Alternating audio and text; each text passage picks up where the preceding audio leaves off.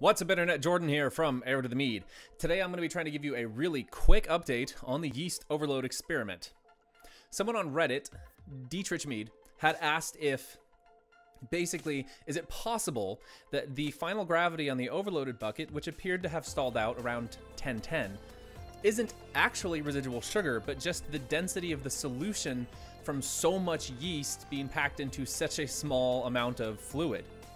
And I responded that the thought had crossed my mind, but the only way I could really think to test that would be to try sterile filtering the mead in an attempt to get all of the yeast out, and then to check gravity again after I filtered it.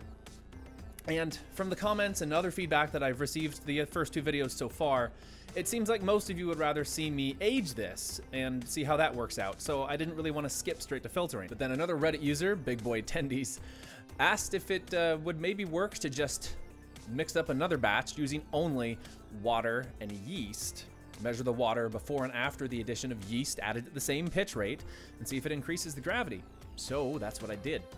I took a smaller 125 gram brick of yeast, worked out that would need to be added to somewhere around 5.3 cups worth of water to get roughly the same pitch rate. And it didn't need to be super precise here because I'm really just looking for the proof of concept of whether or not this high of a concentration of yeast can increase the gravity reading. I got my 5.3 cups of water, checked the gravity on that, and confirmed that it was pretty much exactly 1.000. Then I added the entire 125 gram brick of yeast, stirred it up really well to try and get a homogeneous solution before pulling a sample to read, and the gravity was 1028. Son of a gun. I've been watching this sample for about 24 hours now, and as the yeast tries to settle out and calms down from its initial rehydration, waking up and whatnot, it has dropped a little bit, about 8 points. We're down to about 1020 now. Now, obviously, the actual mead I brewed in the experiment has had a lot more time for yeast to settle out, but it's still finished at 1010, about 10 points lower than we're at after 24 hours here. So maybe the extra time that the mead has had to clear compared to the yeast and water solution here explains the 10-point discrepancy between their gravity readings, even though the pitch rate was about the same. So yeah, I thought this was a really fun and cool new information that I should bring to you guys as a possible correction.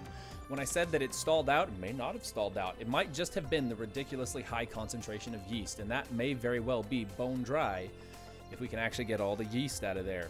But I stand by my previous recommendation not to do this at home. It may not have stalled, but it still tastes like... Anyway, that's the conclusion of my quick addendum to this experiment. It sounds like the majority of you would prefer to see me age this overloaded batch before we go any further, so I'll continue to let it sit for a while and let you know if there are any significant changes. For the time being, it's still cloudy as heck and doesn't look like it's improved significantly. So I'll be giving it more time and see how it goes. 'Cause I'm still looking